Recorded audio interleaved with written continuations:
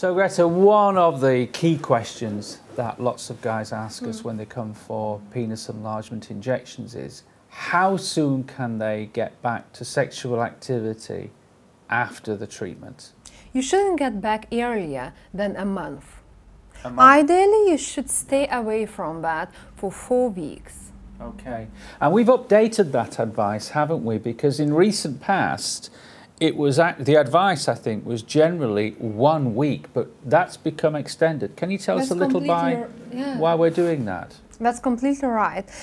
It's just because of the recent scientific data that have been published, and it states that ideally you should stay away from all those activities, including masturbation, for 4 weeks at least, to reduce the risk of the filler migration towards the tip of your penis.